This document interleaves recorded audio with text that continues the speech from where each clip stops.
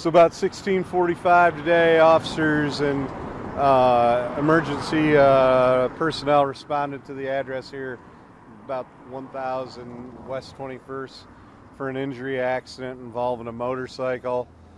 Investigation is preliminary at this point in time.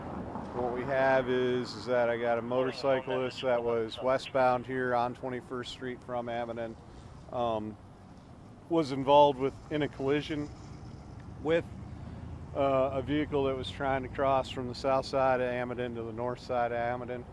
Again, information is preliminary at this point in time. We're working through it.